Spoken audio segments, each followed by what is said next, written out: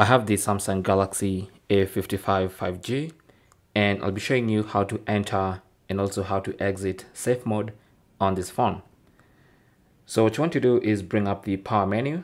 You can either do that by long pressing the side button and volume down button.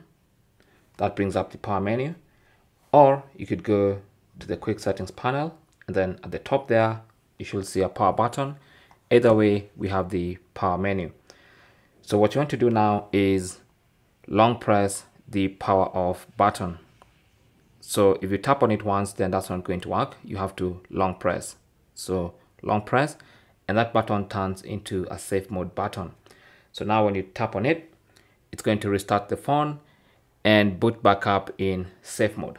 So when the phone restarts, it's going to restart into safe mode.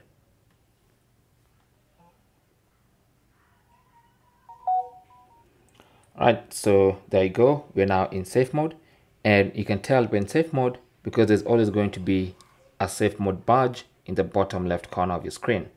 Anytime you're in safe mode, you should see that there.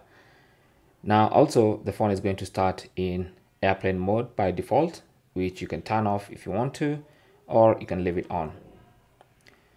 Now to exit safe mode, again, go ahead and bring up the power menu and just restart your phone. So from the power menu, just tap on restart and confirm you want to restart, and that should restart the phone back into normal mode, having exited safe mode.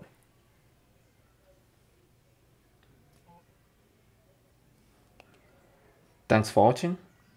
Comments and questions down below, and good luck.